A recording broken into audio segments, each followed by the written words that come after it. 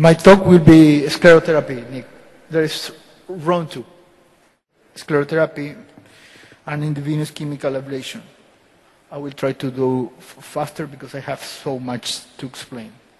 The sclerotherapy is the treatment of a varicose vein by the injection of one irritant that causes inflammation, coagulation of the blood, and narrowing of the blood vessel wall. What are the treatment goals? I will try to clean just a little bit. The relief of symptoms, cosmetic improvement, improvement of edema, dermatitis, ulceration, prevention of the complications, and control of the disease process. This is the final idea of all that we do always. But to start doing the foam and doing all the workup that I usually do very frequently, very often in our office, you must understand the venous disease. You must remember anatomy, physiology, pathophysiology, the tools that we have, as well as history, physical, and duplex ultrasound. You have to master, or you have to get somebody else you can rely very well in the duplex sonogram that you will have. Since we are moving forward in so many years in the phlebology field, we saw those changes that you have over there. Since the needle was discovered, since Tesari and Cabrera developed the new techniques that we have to prepare the foam. Now, the use of foam marked a new era in the treatment of venous disease, with the universal acceptance as a treatment for varicose veins disease. We have usually in South America two kinds of major sclerosing agents. That one is the sotradicol, that is sodium tetradecyl sulfate, and the other one is polidocanol. The major one is sodium tetradecyl, and the average is polidocanol. Both of them are like foams, and you will be able to foam them if you need. The worst part of everything is that area. Why? Because we have to tailoring the agent, and tailoring the agent has so many different ways, and this will be given so many different results. Besides that, we have a new kind of sclerosing agent that is in the States, but it's very expensive. You can tailoring with gas, using a gas, three-way stock-up, DDS, infusion set, needle, ultrasound, LAD, vein light. And you might change everything on all of those, and you will have very different ways. You have small needle, bigger needles. You might have a short infusion set. You can have a different kind of LED light, or you may have the new vein light that you will be able to show you all the veins in the patient. And now you will have so many differences in the next step. There will be concentration, volumes, distance between the point of injection, spread of the injection, diameter of the vein, blood flow, patient position, stability of the foam, adequate compression. Long time ago, they do in standing position when they started sclerotherapy with liquid. Now, because we are afraid of some spasm, some allergic reaction, we didn't do that anymore. In the last consensus, we usually do lying down or with elevation of the legs. I usually use in my office the Tesari technique with a mix of 1 cc of STS or PLD with 4 cc of room air. And then you will have a lot of difference. Sometimes it can be 4 cc, will be 4.5, but I will like always trying to be as much as I can in the amount of gas that I give it. Now we will have this. This foam reduces the amount of the sclerosing needed, act as a good contrast medium with the ultrasound, better wall contact compared to liquid, fills the vessel wall, displacing the blood, more potent than liquid at the same concentration. You can use it as a power tool in our office. Then how to prevent the complication during the treatment of the varicose and telangiectatic veins. Nick has working very well in so many areas in this, and is showing us that when using the gas mixture of 70% of CO2 and 30 of O2, the patients were 4 times less likely to experience the side effect of dry cough, metallic taste, and chest tightness. Additionally, the patients were 7 times less likely to experience the side effects of nausea, dizziness, and compared to patients treated with air-based foam. In my practice, I just doing it with air-based. I never has opportunity to do with CO2 or with O2, like more of my friends are doing it.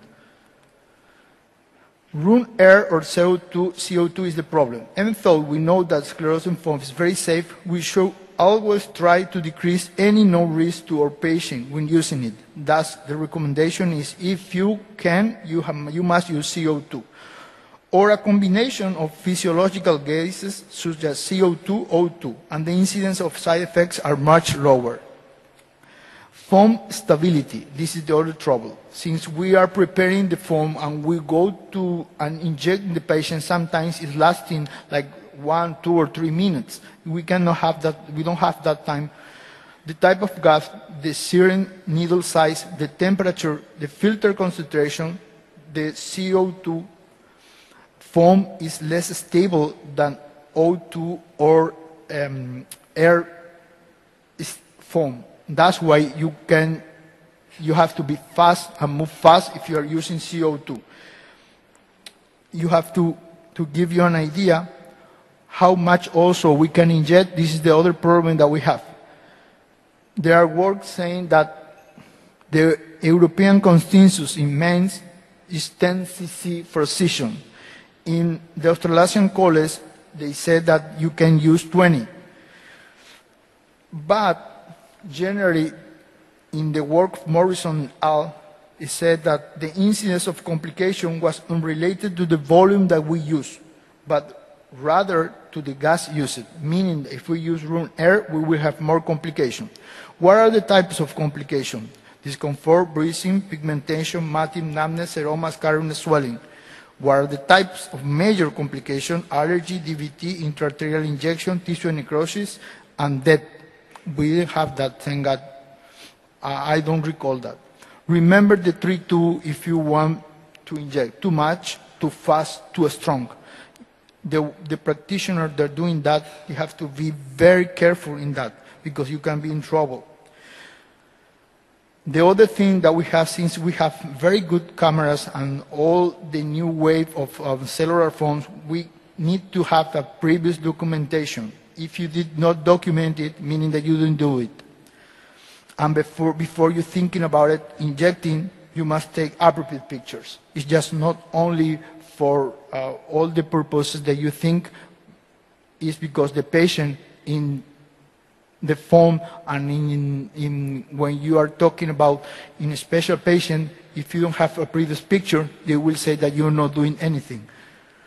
Major complication, I will just talk just a little bit here, will be hyperpigmentation, cutaneous necrosis, and matting. And this is a lady who was injected in 2 or 3 areas, and you will see here and here the difference and the change of the color that you have. This is another one with the same stuff. Another one.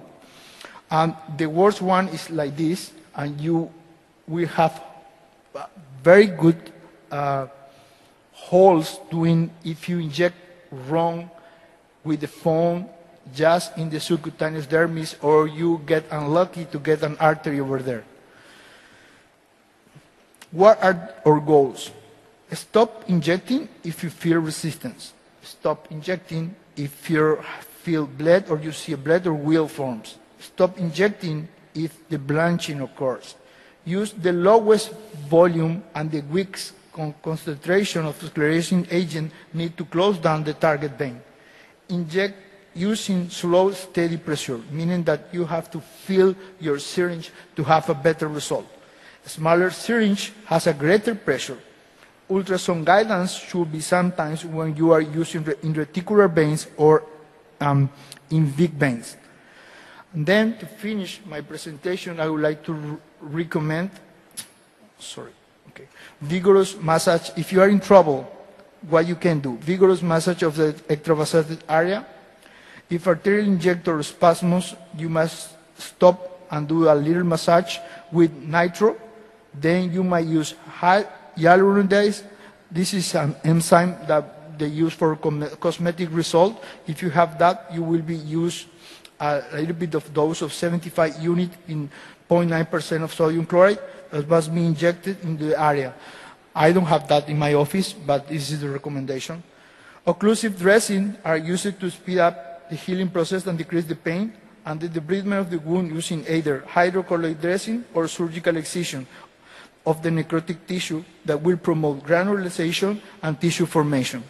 If you are in trouble, believe me, that patient will hold in after your injection. It will be outside of your office every single day.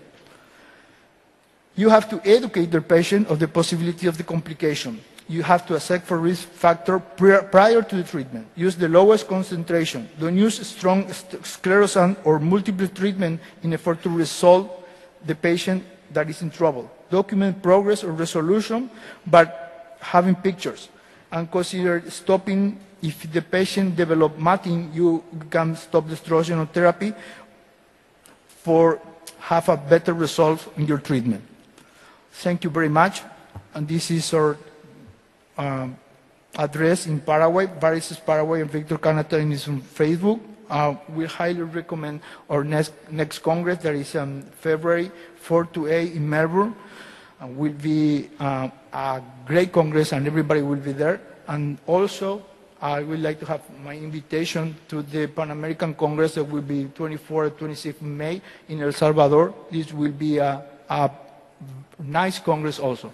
Thank you very much for your help, and also the invitation is free for us. We will have a special prize for the people who are coming to the Pan American, and also we will make arrangement for the UAP Congress if you need it. Thanks. Thank you, Victor.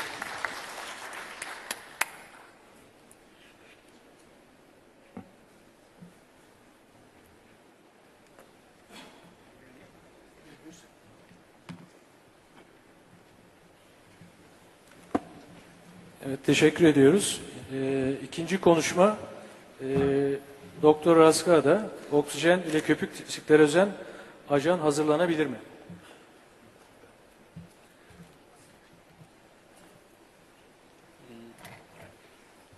Okay. Hello, thank you. I'm so great this beautiful meeting, and my greetings for the Dr. Croissant by his kind invitation. This theme is advantage of foam sklerotherapy with foam and oxygen.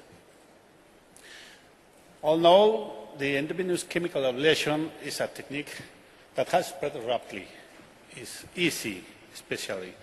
Dr. Lorenzo Tessari introduced the most easy technique to prepare foam. In his technique, 1 cc of liquid and 4 cc of gas. Some severe adverse effects after the injection of the foam with polydocanol or TDH2 with room air inside described as stroke, cardiovascular abnormalities, and heart toxicity, neurology symptoms, etc. I present only 2 papers. This one, MCA emboli, were detected in 30% of patients during unfollowed foam sklerotherapy treatment. Other side effects resolved in hours.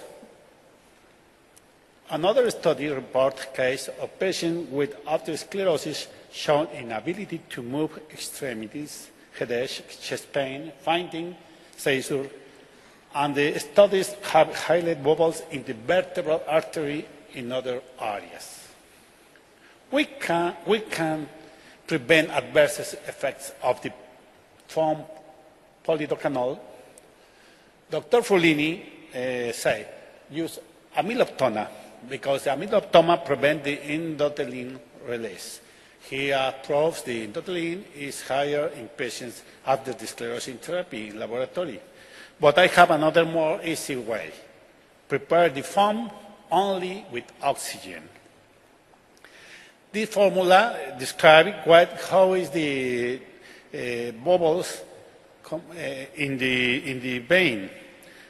Tp is the persistence time, R is the radius, the density of the gas with the bubbles, the diffusivity coefficient, and is F, the factor of saturation gas in the blood. All these factors are important in the bubbles formed in the vein. CO2 is 50 times more diffusible than nitrogen. Nitrogen is the gas in room air. First, the use of CO2 alone provides great diffusion in the blood, but it's less soluble than the nitrogen. CO2 and O2 mixture produce small bubbles, and it's a very good option, as Dr. Canata said before. The problem is obtain the equipment to make sure CO2 and O2 in exact proportions. The solubility coefficient is for the dissolution of the gas in the blood, and diffusion coefficient is how the gas through the membrane. And then CO2 is very more solubility gas. By this reason, it's used in laparoscopy. And nitrogen, it's not diffusible. It's not good for diffusion. His coefficient is 0.012, very small. Oxygen is between both. Experimental and clinical studies shown that clear reduction in the size of microbubbles with CO2 is very, very proof. This form is good, very good. These are some of our papers about how many milliliters you can inject of foam and other adverse effects. It's not important. We can inject until 60 milliliters without problems. Okay. With this background, we look for one, prevention of serious neurological effects. This is our first target. Second, improving the quality of the microbubbles, increasing gas solubility in the blood. The foam was prepared with different concentration of polydocanol with 3-way topicals and oxygen only. Different volumes were injected with an average of 3 cc of foam each session, using a ratio of 1 cc of polydocanol and 4 of oxygen. The technique is very simple. You use the conventional oxygen tank, like in your medical room you have. You connect the tube in one part of the 3-way cage into inside the nitrogen or room air. You use only oxygen. And you put the same foam in the same way that you use traditionally. Our first results, in 700 patients, 859, the volumes max was 600 milliliters, average 14, etc. We use in echo guide procedures, ulcers, reticulars, spider veins, saphenous veins, etc. What happens when you use oxygen?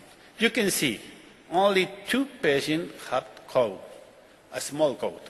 And when room air, we have seizure, visual disturbance, severe cold, fainting, back pain, headache, migraine, etc. And then when you use oxygen alone, only 2 patients from 800 have a cold. This is very interesting, and you can use to prevent all these adverse events when you use only oxygen. Our conclusion is simple. The foam sklerotherapy performed with oxygen is a good option to prevent and decrease the side adverse effects considerably. Our theory is that the oxygen bubbles allow the gas spread into the brain. The nitrogen, on the other hand, is not a physiological gas and create noxious zones that produce the neurological symptoms. This is incontroversial with the Dr. Frolini. However, we have my student use in a patient recently past 2 months, use a liquid, sklerotherapy, polygonal liquid, put her patient, all is okay. And then 2 weeks after, she learning how is the foam in the phlebology courses and apply foam with room air. In this night, the patient, her patient have a terrible, several head pain and migraine. But the patient came next week again, and the doctor put again foam because the patient not say nothing, the doctor, and then inject foam again with room air. What happened? The patient again migraine, and then 1 month after, the doctor put only liquid polydocanol again, and this time the patient haven't migraine. I asked for him, oh please use oxygen for your foam and try, but it's not possible to use this human proof. But this observation is important that maybe nitrogen will be the cause of the neurological symptoms in the foam with polydocanol. The foam therapy performed with oxygen allow the high volumes injection more safely. This is not experiments studies. We can use high volumes of oxygen and the foam in our patients. It's only oxygen, no mixture with oil. This work continue in this sense.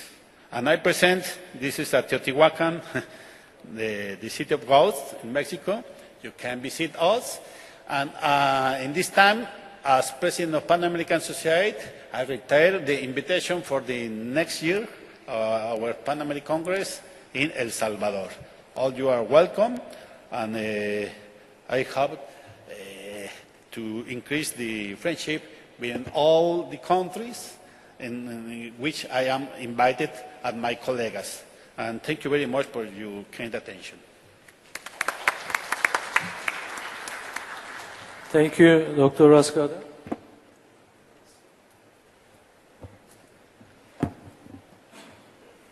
Next, we're moving on. Pier Luigi Antignani will discuss foam sklerotherapy for venous malformations, yet another use for that. Pier Luigi is the current General Secretary of the UIP.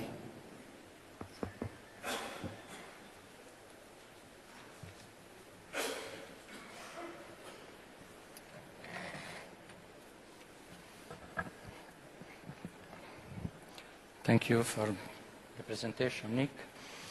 Well, we speak about the foam sklerotherapy in the vascular malformation. Of course, the patient with the malformation is a very complex patient with a particular condition, disease, and each patient is very different from the other for the localization of the lesion and for the anatomic characteristic of a patient.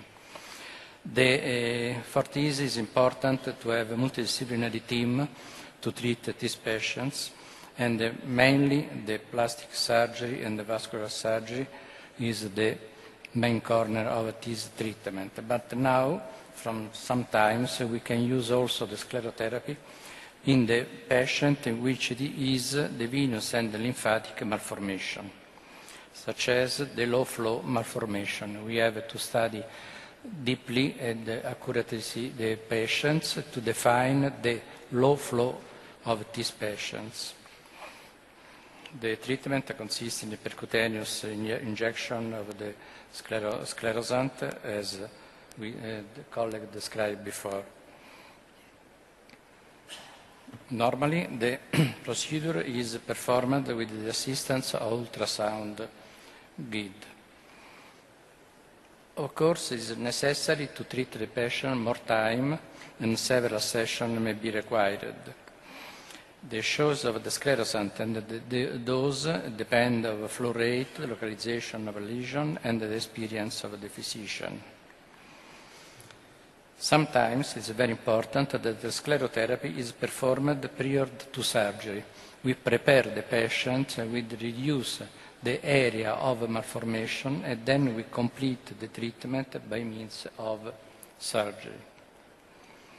I report here a part of our case report, casistic. The new treatment with the foam sklerotherapy was effected in 67 patients, 12 child with the venous low flow malformation, 90 venous malformation in different localization, 16 Klippert-Trenaunay syndrome, and 20 venous lymphatic malformation. All this patient was evaluated by means of different kind of diagnostic methods, and if we define that there is a low malformation, a low flow malformation, we start with the treatment of sclerotherapy. The method, I repeat, is the same for the treatment of varicose vein. After a median follow-up of 6 months, after the last session, 62 patients out of 67 patients reported a decrease in pain, and over 50% reduction in size was observed. In the other five cases, a reduction of less than 50% of the original size was obtained, but in this patient we have to treat again. No collateral effects were reported. I here report some slides with the results of the treatment. This is the Klippert-Trenaunay patients. In this case, we use also the evaluation by phlebography. This is the malformation of the end, and we use also the telethermography to evaluate, to show the area with the increase of capillary veins. In this case, we have the malformation of the first of the foot, and we study with the CTCPO2 to evaluate the presence or not of increase of oxygen in this area. And this is a lymphatic malformation, and you can see here from in the lymphoscintigraphy the definition of patients. In conclusion, a multidisciplinary approach with the full integration of open surgical endovascular therapy has become the mainstay of treatment in the contemporary management of vascular malformation. A team approach using new treatment strategies improve the long-term treatment outcomes and reduce the morbidity and the recurrence and the persistence rates compared with the conventional approaches, with the increase of the quality of life of patients. This is very important. Moreover, in child, it's very important to have the good quality of life with the minor pain effects in the treatment. The percutaneous sclerotherapy has been developed as a minimally invasive treatment modality and usually employed in low-flow venous malformation and microcystic lymphatic malformation. The foam is an excellent substitute for ethanol, but of course when we have high flow malformation, it is necessary to treat with alcohol. The other localizations such as lip, tongue, oral mucosa and the other area we can treat very well with the foam sclerotherapy and eventually followed by surgical treatment. Thank you for your attention, and I conclude, remind again the World Congress in Melbourne organized by our society. Thank you very much.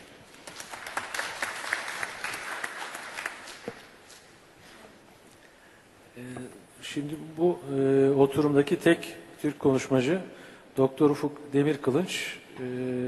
Ben Evre I hastayı nasıl tedavi ediyorum?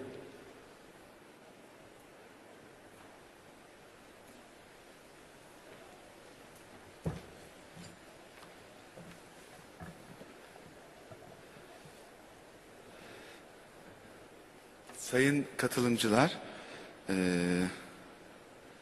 benim konuşmam tabii ki bu konuların üstüne birazcık farklı bir yere geldik ama Evre I hastada neler yaptığıma yönelik olan kısa bir konuşma yapacağım.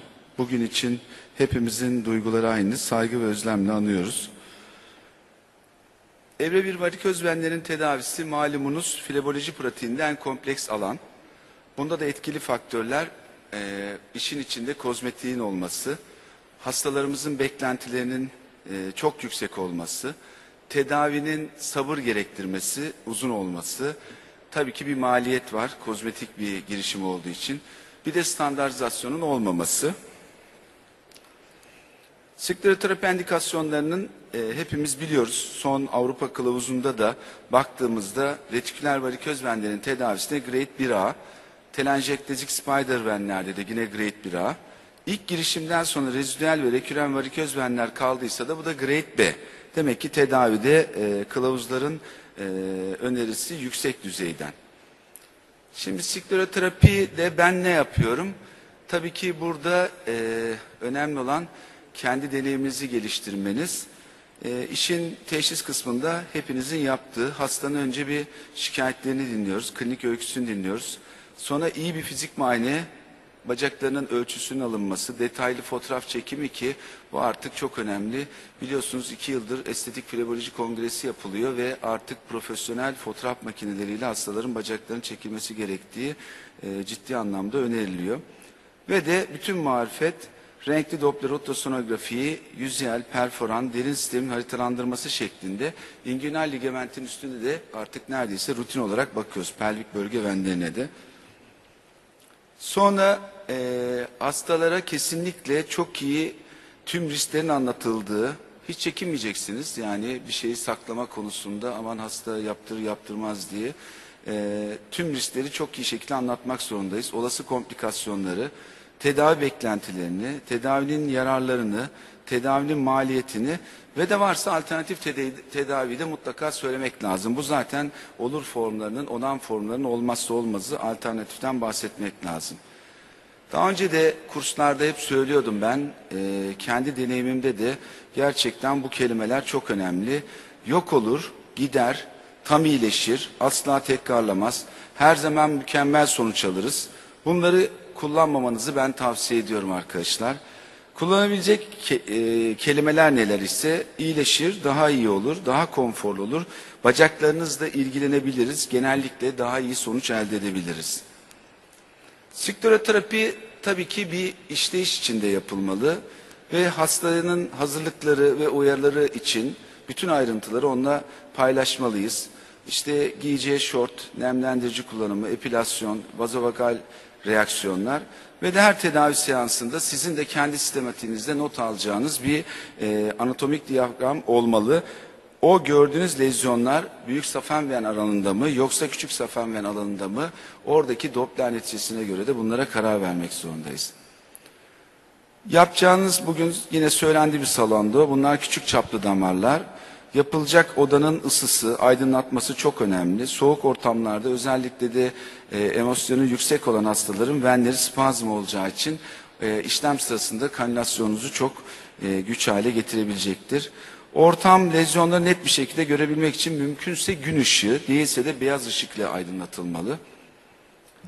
Hasta da doktorun da rahat edeceği pozisyonda olması işlemin yapılabilirliğini optimuma getiriyor. Sahaya tam konsantre olmanız için oturacağınız oturak bile veya hastayı yatırdığınız sedyenin hangi tarafından yanaşacağınız kesinlikle çok önemli. Lup ve büyüteç kullanmak tedavi başarısını mutlaka artırıyor. Çünkü 30-32 gauge ve iğneleri kullanacağınız için damarı perfore etmemek için lup kullanmakta fayda var. Zaman zaman hastanın cildi çok kuruysa aslında işleme gelirken hastalara bir şey sürmeyin deyip geliyoruz. Çünkü aynı anda ne yapacağımızı o anda tedavi isteyen de değişeceği için ama siz lezyonlu bölgeye çok az miktarda bir yağ sürülmesiyle cildi transparan yapıp venülleri daha iyi görebilirsiniz. Daha da ötesi çok uzun yıllardan beri 15 yıldan beri Venlight'ı kullanıyorum ben. Onlar damarların daha iyi görülmesini sağlıyor ve sadece doğru uygulama yapmayı sağlamıyor. Aynı zamanda da komplikasyon oranlarını azaltıyor. Ponksiyon yapıldıktan sonra enjektör pistonunu geriye doğru çekmek, lümen içinde olduğunun göstergesi olsa da geri çekme sırasındaki yüksek negatif basınç, frail damarların yırtılmasına, dolayısıyla da ekstravazasyona sebep olabiliyor. Kan bulaşan ilacı yeniden damar içine verilmeyi önermiyoruz. Sıvı sklerozanın kanla dilüsyonu damarla temas eden etkin ilaç konsantrasyonu azaltıyor. Yani amacını karşılamakta zorlanabilir. Damar çevresine kanlı sklerozan verilmesi veya sklerozanın hızlıca verilmesi hemosiderin pigment birikmesine neden olarak leke bırakmaya sebep olabilir. O yüzden de enjeksiyonun yaparken uygun basınç ve hızda vermek zorundayız. Damarların çapları ve yapacağınız retiküler varislerde ayrı, venülektezilerde aynı, telanjektarizlerde ayrı. Hiçbirinde aynı basınç ve hızda vermemeniz lazım. Bu damarın çekme kapasitesine uygun olmalı.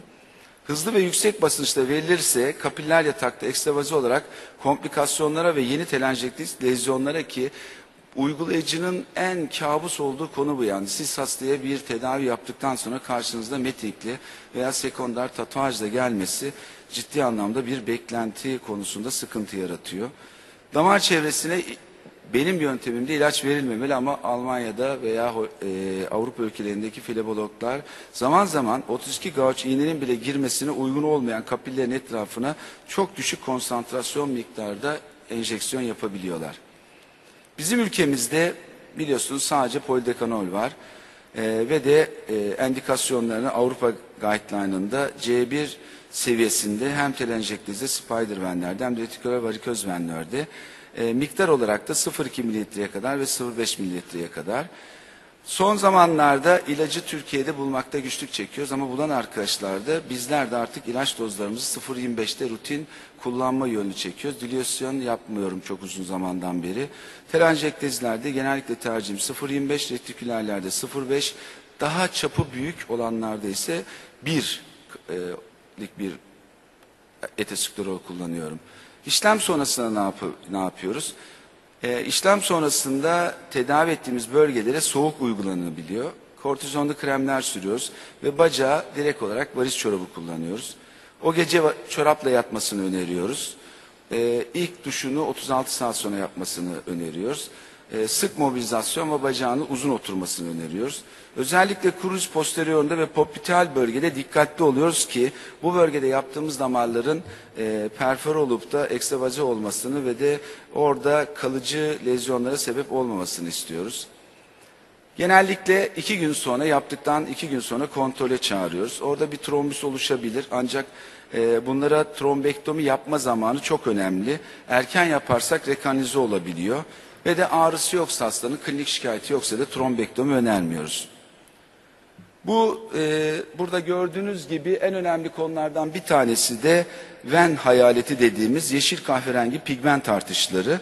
Burada devreye artık ilk planda pigment atıcı kremler ama daha sonrasında ihtiyaçsa da lazerle bu rengi açma yöntemlerini deneyebilirsiniz.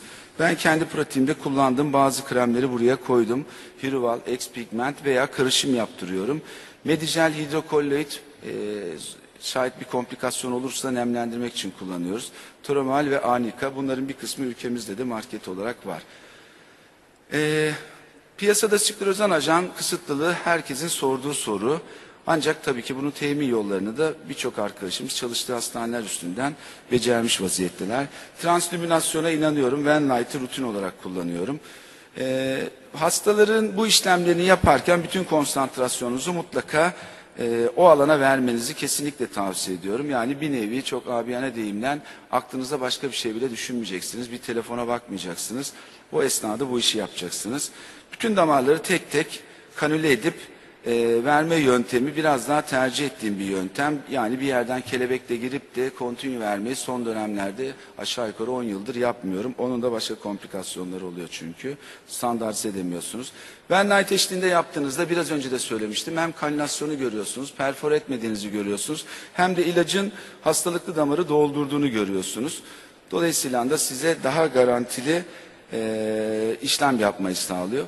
Venweaver kullanımı alışan için çok rahat bir kullanım. Bunun artık el apareyi de çıktı. Ben kullandığım cihaz büyük olan cihazdı. İşte gelelim istenmeyen olaylar. Kozmetik amaçlı çalışıyorsunuz ancak karşınıza Avrupa rehberinin de söylediği sıklıkla karşımıza gelen ciddi komplikasyonlar ve de daha az ciddi olan komplikasyonlar gelebiliyor. Sıvı ile sıklığı biraz daha az olmakla birlikte köpükte bir önceki konuşmacılar da söyledi. Bunlara çok dikkat etmek lazım. Ben ne yapıyorum?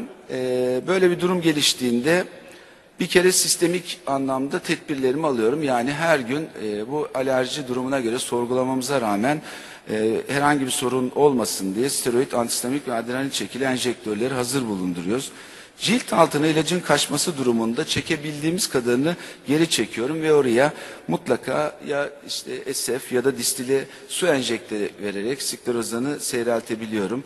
Küçük enjektör batıraraktan sıkarak oradakini geri almaya gayret ediyorum.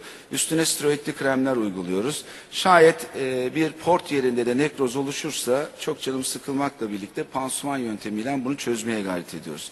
Bugün Kürşat konuşmasında söyledi. TC radyo frekans yöntemini Türkiye'de ilk getiren ve kullanandım. Ben hala da kullanıyorum. Cihaz 3. modeline geçti. Endo'da da kullanılanı vardı. Şimdi sadece burada koyduğum ekranı olan sadece cilt kullanılanı var. Tabii ki lazerin yeri ayrı, RF'in yeri ayrı. Sadece kanül etmediklerimize biz kullanıyoruz. Büyütücü kullanıyoruz, ışık kullanıyoruz ve uygun spotlarda yaptığımızda RF halihazırda sklerozanla tedavi edemediğimiz özellikle çok küçük çaplı lezyonlar için önerdiğim bir tedavi yöntemi ama tamamlayıcı bir tedavi yöntemi. Kullanımı çok kolay. Hemen başlar başlamaz ilk yapıştan itibaren adapte olup bunu kullanabiliyorsunuz. Peki hastalara alternatif bir şeyler söyleyebiliyor muyuz? Yani evre 1 hastalarda başka alternatiflerimiz var mı? Evet, TC'nin dışında da alternatiflerimiz olabilir mi diye baktığımızda bu bizim bir çalışmamızdı. Onu da geçeyim, diğer konuya sonra gireyim. Bu yaptığımız lezyon hastalar erken dönemde kurut bağlıyor. O yüzden mediceli kullanıyoruz zaten. Daha sonrasında döküldükten sonra ki olan lezyonlar. Burada halihazırda kalıntı lezyonlarınız olabilir. Olduğu anda tekrar seansla yapabiliyorsunuz. Lazerden en büyük farkı o zaten. RF'de beklemeden tekrar arkasından 2. seans, 3. seans arada kalıntıları yapabiliyorsunuz. Kastım buydu biraz önce. Skleroterapiyi yapamadığınız alerji sebepli veya başka sebeplerden olan hastalarda yine TC3000'in endosunun olduğu bu CR30Y fiber'lan bu retiküler venleri kanüle edip yapabiliyoruz. Bununla ilgili bir çalışma yapmıştık daha öncesinde. 2 grupta skleroterapi yaptığımız ve de bu fiber'lan endo olarak yaptığımız hastalarda. Burada gördüğünüz gibi gerçekten bazı hastaların sabah Kürşat da bahsetti. Ciddi anlamda iğne fobileri olabiliyor veya sklerozana karşı net olarak alerjiler olabiliyor. Bu hastalarda bu cins yöntemleri de yapabileceğiniz aklınızın bir tarafında olsun. Burada kullanacağınız malzemelerinde tabii bir maliyeti var. Yapamayınca skleroterapiyi böyle bir şeye ihtiyaçsa ve hasta ille de istiyorsa bunu yapmak zorundayız. Lazer bahsedildi. Evet, aşağı yukarı 1995'ten beri transkutan lazer konusunda ciddi anlamda araştırmaların, dermatologların ötesine geçen bir bilgi kutumuz oldu. Aşağı yukarıda yaklaşık bir 10 tane cihazı ben de Kürşat gibi kullandım. Çünkü hasta pratiğimde en çok bu talep geliyor. Ancak lazerin başarısı ben de slaytımda toparladım. Tek başına sizin birikiminizden, değerlendirmenizden değil, venin çapı, duvarının kalınlığı, içindeki basınç, ciltten derinliği, içindeki kanın oksijenizasyonu, lazer kullanacağınız lazerin enerji kaynağı, absorpsiyonu, enerji miktarı, seçilen dalga boyu, puls aralıkları ve de hastanın cilt rengi ve tipi mutlaka bunu etkiliyor. Yüzdeki lezyonları yok etmek kalbin üstünde olduğu için basınç düşük daha kolay, ancak bacaklardaki damar çapları daha büyük olduğu için, duvarları staza bağlı kalın olduğu için, içindeki basınç yüksek olduğu için ve daha derinde oldukları için lazerle tedavileri biraz daha güç. Soğutma yöntemleri var. Bunun için değişik şeyler kullanılabiliyor. Son medikal estetik Fleboloji Derneği'nde Klax'ın kullanımına yönelik üst üste eğitimler olmuştu. Burada gördüğünüz gibi aslında basit bir yöntem. Van Weaver'la damarları görüntülüyorsunuz, lazerle üstüne şutluyorsunuz. Buradan da bir soğuk hava üflüyor. Ama kullanımı kolay bir cihaz. Penetrasyon, bunları büyük bir çoğunluğunu biliyorsunuz zaten. Her seçtiğiniz dalga boyunun neredeki damara etkileyeceği bu slaytta çok güzel gösterilmiş vaziyette. Yani sizin elinizdeki cihaz endiyaksa onunla yapacağınız damarlar belli. Başka yerde beklentiniz olmasın. Hangilerini seçebiliriz konusunda baktığımızda da özellikle bizim kullanım pratiğimize daha çok diyot laser'la endiyak laser vardı. Pulslu KTP laser'lar geçmiş dönemde kullandık. Çok iyi sonuç alamadık onlardan. Uygulama tekniklerinin aşamaları var. Ben şematize etmek için burada getirmeye gayret ettim. Burada damarları görüyorsunuz. Hangisine ne şutlayacağımızı. Bir sıra içinde gitmek zorunda mutlaka. O sıranın içinde yaptığınızda kapatma konusundaki başarınız daha yüksek. Yoksa yani önce şurayı yapayım sonra burayı yapayım diye bir şeye yapma şansınız yok. Bunlar kendi hastalarımızın pratiğinden fotoğraflar. Tabii benim de Kürşat'ın söylediği gibi ilk seçeneğim mikroskleroterapi yapmak. Estetik anlamda en başarılı olduğumuz konu o. Bütün optimize ettikten sonra şartları. Daha sonrasında kalıntıları ise RF veya laserla yok etmek üstüne. Burada birçok lezyonu bir arada görebiliyoruz. İşte böyle hastalarla uğraşmak zordu. Konuşmamın başlangıcında söylediğim gibi artık cildinin bütün her yerinde lezyon var. Dolayısıyla da siz sabırla gördüğünüz her damarın içindeki kana göre seçebileceğiniz, yani baktığınız o lezyona kanül edemiyorsunuz, RF mi laser mı, işte o seçenekler elinizin altında olacak. Ben sonuç olarak şöyle söylüyorum, evre 1 lezyonların tedavisi halihazırda günümüzde ismi estetik fleboloji olarak adlandırılıyor. Özel olarak seçilmesi gerektiğine inanıyorum ben. Kozmetik beklentinin çok yüksek olduğu için bu hasta grubuyla çalışmak zor. Evet, Türkçe bir atasözü, İngilizcesine de baktım ama çok uzun bir şeydi. Kaş yaparken göz çıkartmamak lazım. Venöz hastalığın bir bütün olduğunu unutmayacağız. Bütünüyle bakacağız hastalığa. Teknolojinin getirdiği tüm cihaz, donanım ve sarf malzemelerinden mutlaka optimal olarak da faydalanacağız. Ancak tedaviyi seçerken de hiçbir zaman ifrata kaçmayacağız. Teşekkür ediyorum. Ufuk Bey'e teşekkür ediyoruz.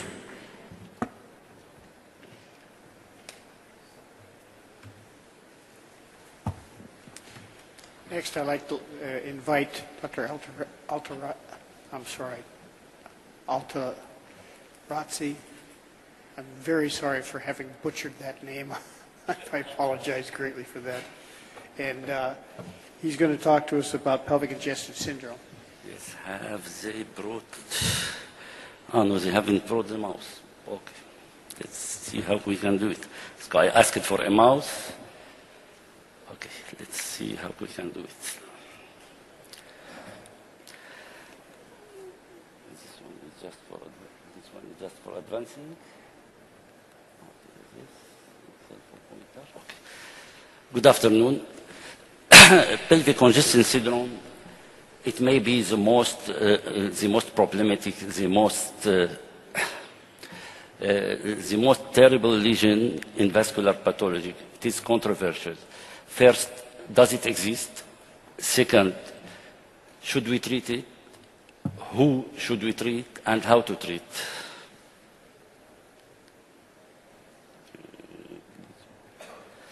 So, it is a very common disease. It is an overlooked and underdiagnosed common disease. And all the statistics say that. And in our national study in 2005, we included more than 4,000 women, 20 to 44 years. And we found that it exists in 15 to 20% of the young women, of the urban women in the cities, and more than 20% in the countryside women. They have more childs. And these women have never consulted for this disease. So we concluded that we have in Syria higher prevalence, sure, than the European, and how to deal with it. To deal with this disease, sure, you must know the anatomy very well. You must know the four venous system, the parietal, the ovarian, the hypogastric, and the portal, and all their communications. So there is the posterior communication by the gluteal, superior gluteal, inferior gluteal to posterior side with this permanent or residual embryonic sciatic vein, and the interior communication through the pudendal and the obturator vein mainly. So, how should we treat? For the mild cases with medical treatment, phlebotomic, analgesic, progesterone, psychical support, but the surgical treatment have few indication now, really have no places, except on some special case like this May Turner, nutcracker, and the portal hypertension. It could be treated surgically or by endovascular method.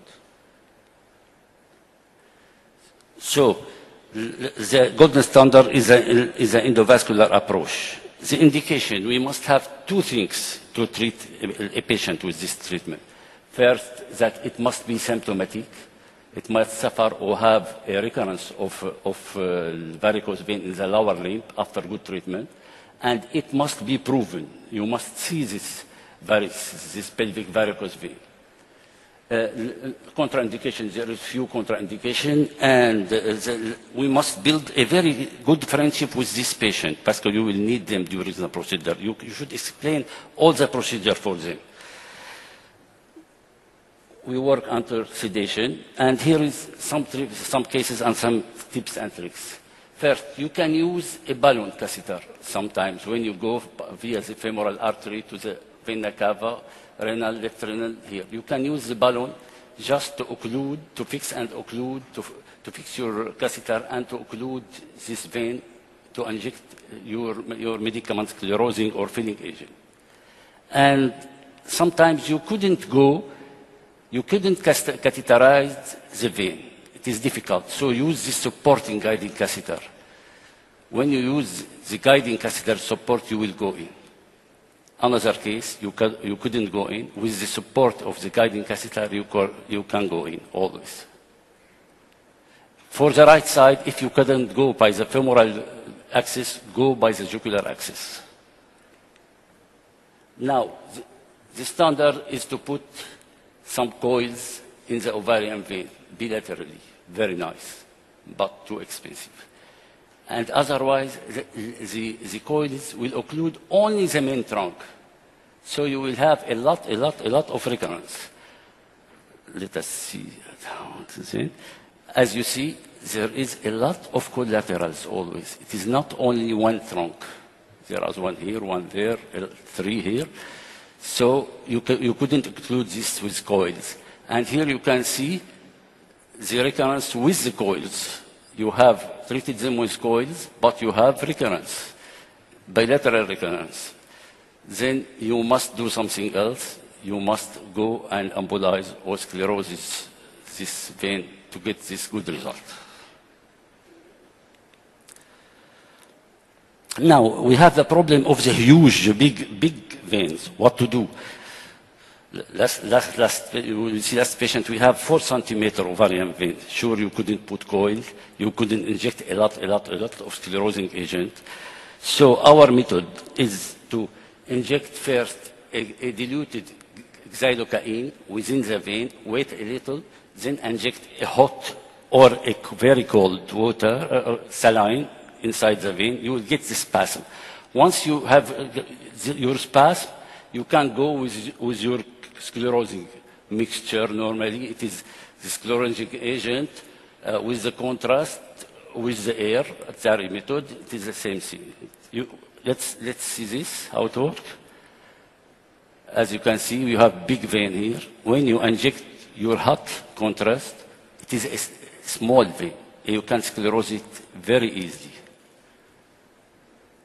And here is another case, very big vein. The same thing. You inject your hot. It is a small vein, and you can sclerose it. And that is a sign of success. This stagnation of the contrast. You cannot inject anymore. The same thing of the other side. As you can see, spasm, sclerosing, and at the end you will have this stagnation, and you couldn't inject anymore. Then it is a success. Now, work always on the catheter and on the 4 axis. To 2 ovarian and 2 iliac, 2 internal iliac vein. Do a very good cartography. You will see here we have big veins, communication with the labial vein, with the lower limb vein. We will see if you have May-Turner there. We will see if there's communication with the femoral vein there. You must do a very good cartography. Then you can sclerose all. You can do like occluding. Oh, here we are occluding this inferior gluteal communication. But work always in the 4 axes. See the 4 axes. Now, you may have a lot of anomalies, and some of them can be a danger. So, attention. Here we have a common origin of the ovarian with the spinal vein. Sure, don't sclerose the spinal veins. Go more distally, more selectively to sclerose your vein. And here, we have a nice ovarian vein, apparently, but it goes into the iliac vein, the left iliac vein. It is a left vena cava. It is not an ovarian vein. Don't sclerose it. And sometimes we will have a rapid communication to the other side. Don't inject very strongly, and don't sclerose very strongly. Go smoothly, to never sclerose the contralateral iliac vein. Now, the annular left renal vein, it is not very rare. We have treated 12 cases till now. So you have two renal veins, one behind and one before the aorta. To go there, it must be difficult to catheterize them, always. Think of this pathology. You see, we have one there, not typical one, and you have one there. You have one there and one here. You have one and one. You have 2 renal veins. So take it in consideration and take your time to find how to catheterize this vein. The nutcracker syndrome maybe is a more problematic pathology of our disease. Normally, it is a compression of the left renal vein between the aorta and the superior mesenteric artery. So you have this occluded renal vein, and you have all the blood derived to the pelvis. Let's see. So you find this huge varicose vein in the pelvis. It is pulsatile because the renal vein is pulsatile normally. And all the blood is derived there. Nothing goes to the vena cava. Here is our pathology. Sure, we must stent it, dilate, stent the renal vein. We tried it. We tried 18 times. But the problem is your stent. We tried all the kind of stents. And when you have this clump between the aorta here and the superior mesenteric here, you have a pulsative clump 60 to 100 times every minute. So your stent will crash, smash, or immigrate. We have already troubles with this treatment. So in the last 3 cases, we have treated them surgically, anastomosing the vein, the ovarian vein, with the left iliac vein here. Now, the May-Turner syndrome, we have spoke a lot. You know what it is. It is a compression here of the left iliac vein with the right iliac artery. Sure, you will have this, it is occluded, and you have this derivation, this varicose vein in the pelvis. Always you have a lot of varicose vein. Look, in this case, we have a lot of varicose vein in the pelvis. And the treatment is sure, not to sclerose it, but to stent the iliac vein. And if we have a related lower limbs varicose vein, like this, look, these posterior veins are typical, but within the skin, behind the skin, you may find this vein always. It is the sciatic vein. It is a vein who is near the sciatic nerve, It is an embryologic vein who is occluded at the nascence, but it can be reopened. And we found it a lot of times. Look at it with your echo Doppler here. Every time you are seeing something like this. So what to do? Sure, we will begin from above to see all the communication. We will look for the communication with the pelvis. Look at this obturator vein communication. We will close from above, and here another communication, another lower gluteal communication, lower gluteal communication. We will close all the communication from above before to treat by sclerose the sciatic vein and all these veins. The same thing applies for the vaginal labial veins. You can see how it comes from above. So sure, we must treat them from above before. Then you can see how we are going to treat them with Valsalva manure pushing the sclerosing agent jusqu'à the valval vein. And sure, you can after go and inject directly into that vein to sclerose the lower part of this vein.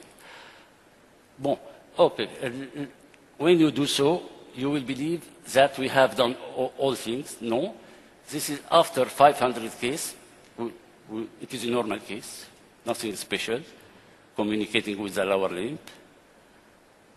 Nothing special here, but we have remarked a lot of varicose vein normally with communication, nothing special. But look at this. Look at the renal pelvis ureter dilatation. You have ureter dilatation, bilateral ureter dilatation, bilateral calyx dilatation. What is this? You can see. It is the ovarian vein syndrome. It is very rare. It is a very rare syndrome. It is ovarian vein syndrome. You can see it is the compression of the ureter by the big ovarian vein. So always you can see everything new in our pathology. Look at this. Huge, very big, 4 centimeter ovarian vein. The biggest ever ovarian vein, which communicates with the other side with varicose vein in this leg. But you can see it only when you spasm this vein and inject, you can see the other side. But if you don't spasm it, you will lose all your contrast. And see at the end there is no reflux, no more reflux. And I don't know how we can have it. Maybe not, because we don't have mouse. Never mind. And as we are always treating reflux by ablation, I don't know why, but we are always with varicose vein treating reflux by ablation. We thought, why to correct the reflux, so fabricate some biosynthetic valve, putting a good saphenous vein with a valve over a stent, a self-deployed stent, a self-expandable stent, in the femoral first, we tried it, and then in the reflecting veins. We have treated it with it, and it is okay, but we have only one case now. It is all. So it is a very good way, very few complications really, nothing special, a very good result, more than 80% will be very happy. You can repeat it, there is some recurrence within the time, and it is a very important pathology. Think of it, I have a lot of divorced women in my group because of the dyspareunia, who exists a lot in this pathology. So it is a major case of woman invalidism and a lot of trouble for the recurrence of varicose vein. You can treat it by endovascular way. It is valuable, it is non-expensive, you can repeat it, but it needs a lot of experience. Thank you very much.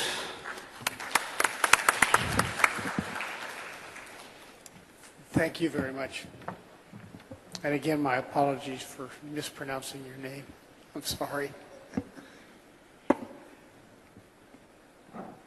Yes. Open for discussion. Yeah, my name is Dr. Bozkurt from Istanbul, Turkey. Türkçe konuşmak durumundayım, pardon. Use your headphones. Türkçe konuşmak durumundayız. Benim sorum Doktor Rasgado'ya.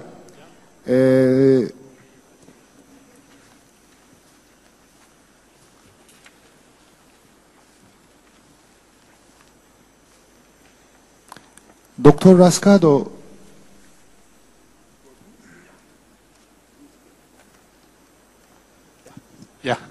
oksijenle hazırladığınız köpük tedavisi, köpük için maksimum mililitre olarak sınır nedir? Biz genelde hava ile hazırladığımız zaman 15 cc'yi aşmıyoruz. Oksijenle hazırladığımız zaman daha çok kullanabilir miyiz? Böyle bir veri var mı elinizde?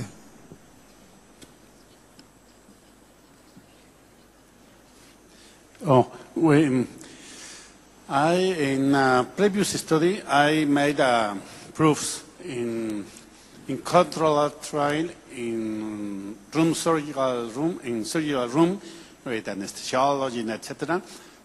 The maximum volume of foam with oxygen is 60 milliliters. 60. 60. But this in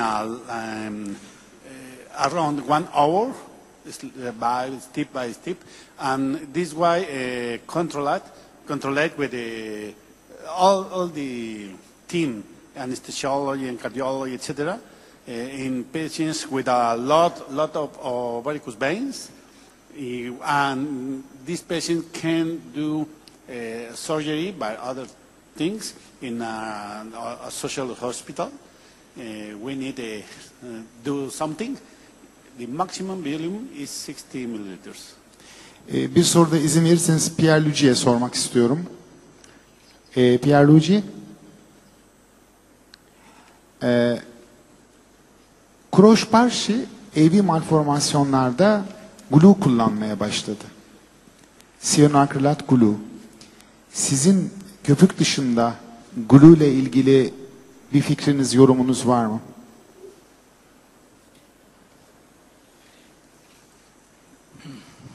I don't use glue normally. In the malformation is very difficult because there is a particular anatomic condition, and I manage better with the foam sclerotherapy or liquid sclerotherapy than other methods. Peki bağlantılı bir soru sorabilir miyim? Kullandığınız konsantrasyon AV malformasyon için normal skleroterapi ile aynı mı? Bir fark var mı arada?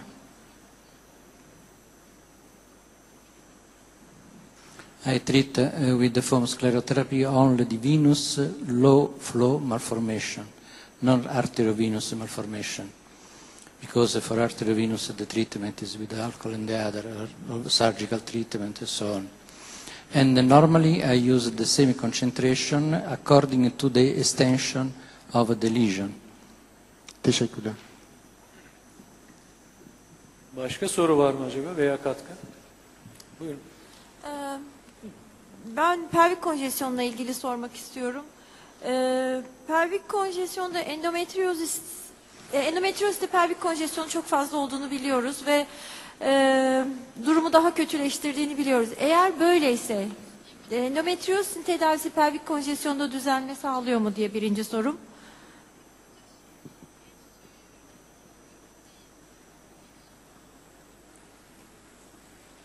Doktor Altarazi.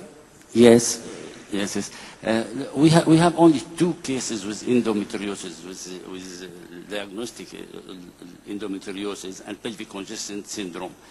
I think you must treat it even if she has an endometriosis. It will get less pain, but it will never treat the endometriosis. Sure, but it is better to treat it. Peki eş zamanlı mesela onlar histerektomi, oferektomi yaparken eş zamanlı batın içerisinde skleroterapi yapılabilir mi? Sure, if you want to treat both at the same times, why not? Why not? But you know the treatment for endometriosis is not evident, is not so evident. How do you treat it?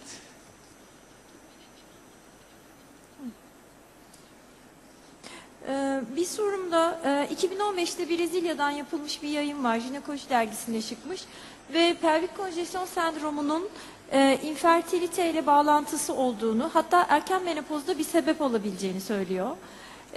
Bu hastalarda, hatta onların çalışmasında 20'şerlik bir grupları var ve bu gruplara pelvik konjesyon, koalizasyon ve skleroterapi yapılmasının ardından infertiliteyi çözdükleri bir grup ve erken menopoza girmiş hastanın menopozunun düzeldiğine dair bir çalışma yapmışlar. Bu konudaki fikriniz nedir?